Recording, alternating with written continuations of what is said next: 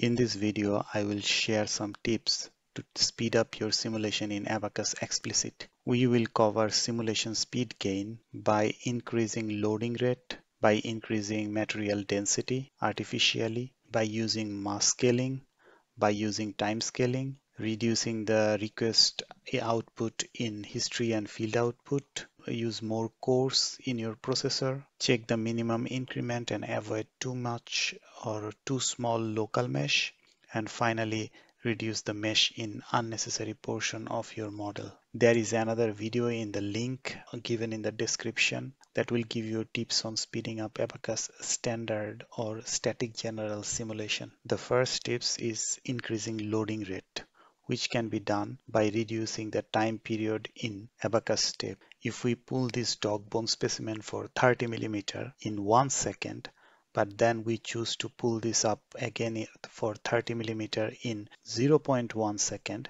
so that means that our strain rate has increased due to decreasing this time period. Be careful that you also change your amplitude for load or the boundary condition to comply with this reduced time period in the step. By reducing the time period 10 times from 1 second to 0.1 second, the simulation speed has increased by 10 times. Let's check that.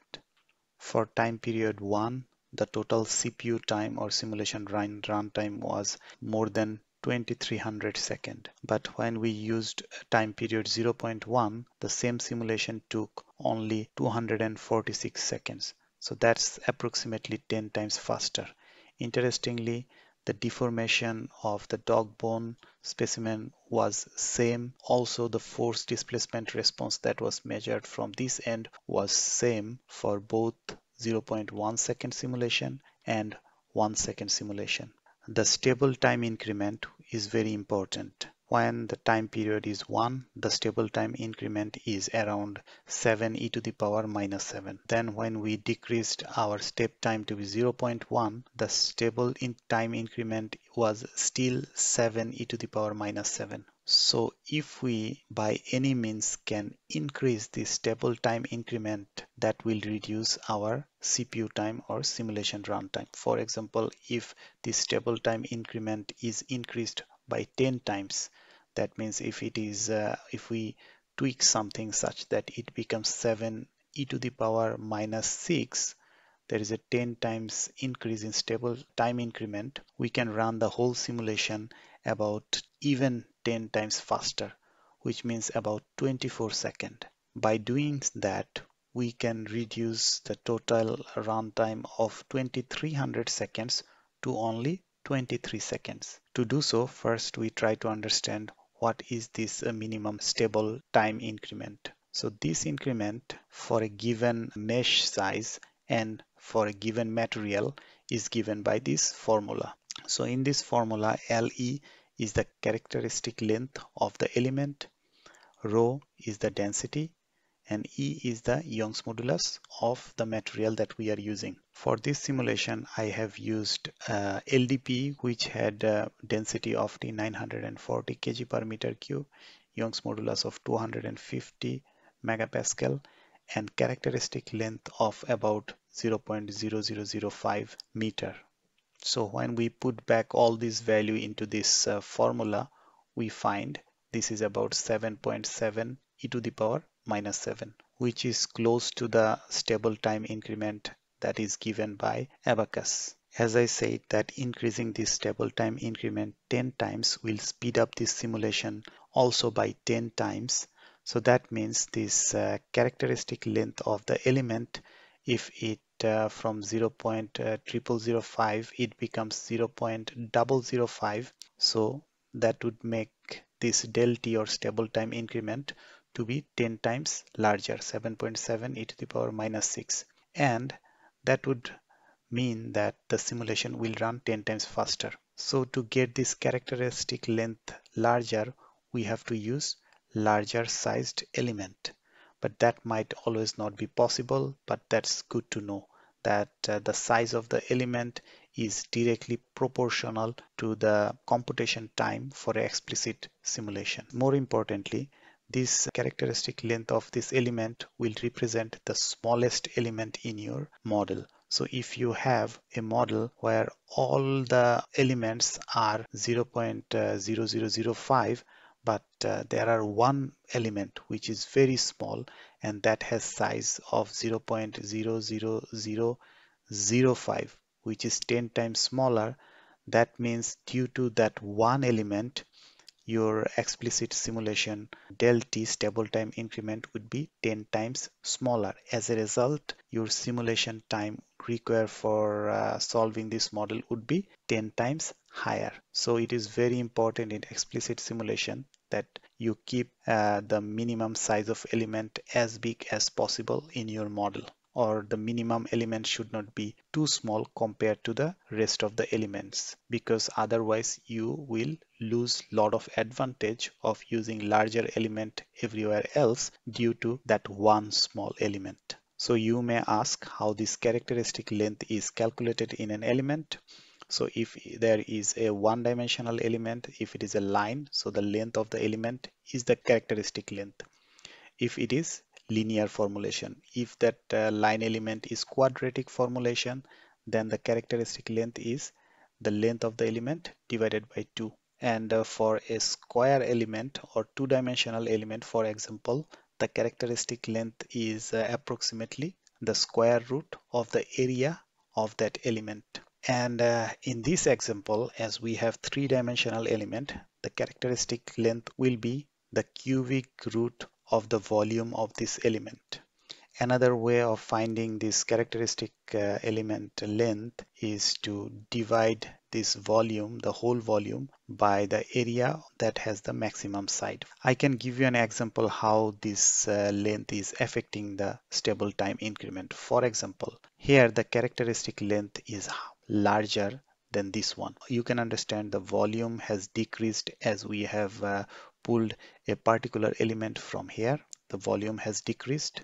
As a result, the characteristic length decreases as the simulation goes ahead. We can see this effect in stable time increment size. Initially it was 7 e to the power minus 7, but as it goes forward, as this specimen gets pulled, the characteristic length decreases, and as a result the stable time increment decreases. So it decreases eventually from 0.7 to 5 e to the power minus 7. It gives us the knowledge that if we artificially increase the density, let's say by 100 times, so this density comes here, so root over 100 becomes 10. That means the stable time increment will increase by 10 times. As a result, your simulation will speed up by 10 times.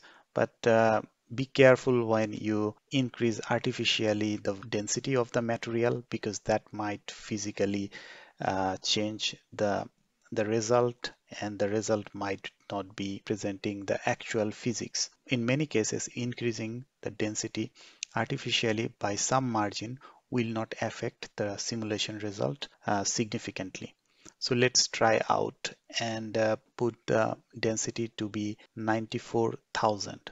So if you put that density in our material definition and then run the same simulation, we will see that the CPU time, or the total simulation runtime, has become only 23 seconds due to the increase in the density. Now we will see what happens as we have increased the density by 100 times. Once plotted the force and displacement response for each model, the regular density and 100 times larger density, we could see the force displacement response were almost identical.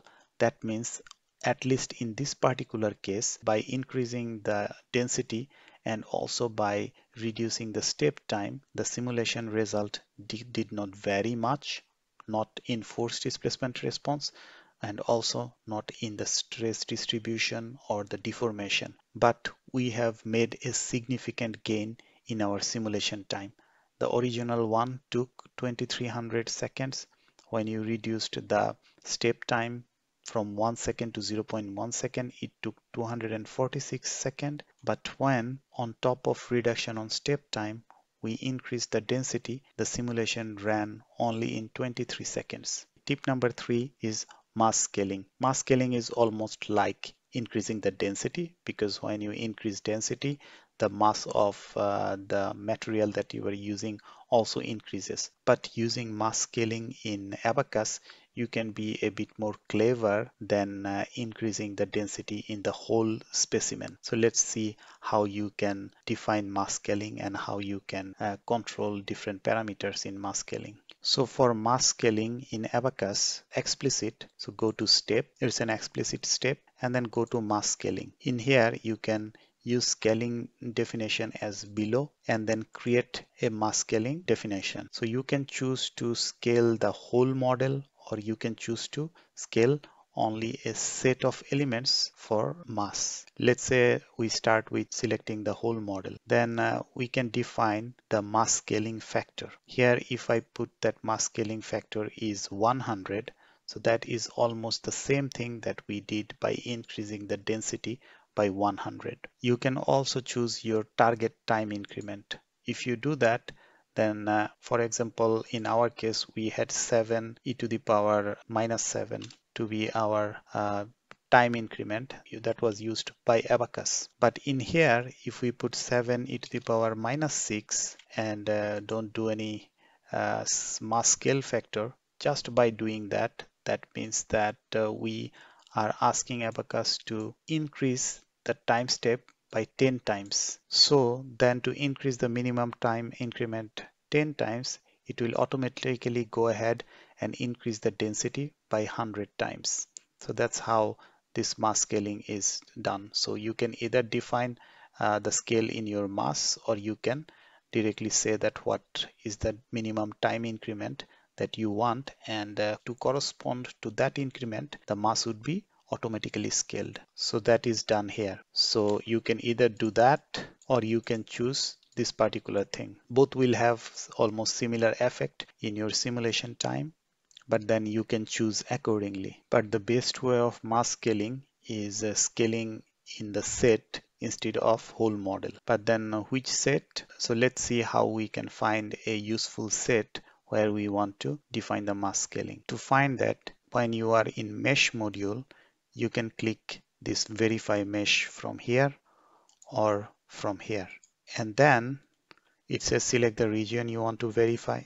You select the whole region.